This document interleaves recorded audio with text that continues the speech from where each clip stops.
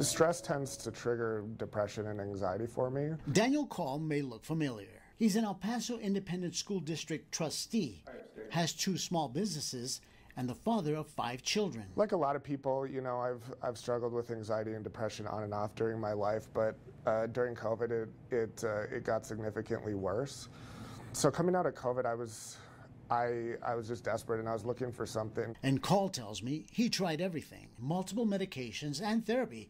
He says some of that worked, but they were only a temporary fix. By his own admission, he was in a dark place, so dark he hates talking or even thinking about it. There was days when it was bad. It was bad. So he turned to this. Transcranial Magnetic Stimulation. Back in 2008, it was considered groundbreaking therapy approved by the FDA. Transcranial magnetic stimulation involves magnetic pulses that go through the cranium, and they stimulate the frontal lobe so that the neurons begin to communicate and function the way they were originally set up to do. Arellano explains no electricity runs through the brain. This is a side-by-side comparison of a brain. One shows just a part of the brain lit up with dark shadows. Arellano says a normal brain is one where a major part of the brain is lit up. Those are neurons sending information throughout the brain.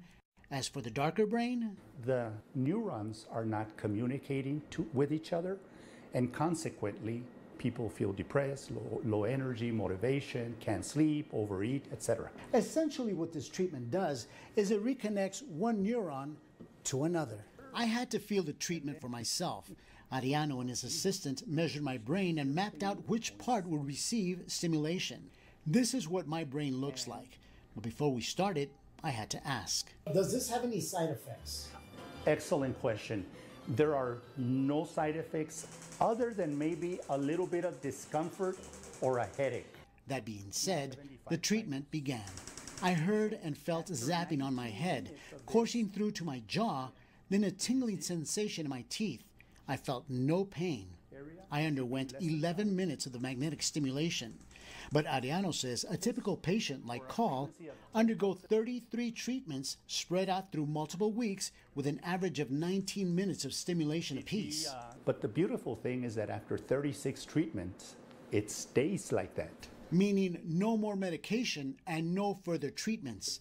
Arellano says the cost is around $7,200, but is covered by just about every insurance plan. But knowing what I know now, I would have paid out of pocket for it. It doesn't matter how much it cost to me, because I got my life back, and I would pay any price for that.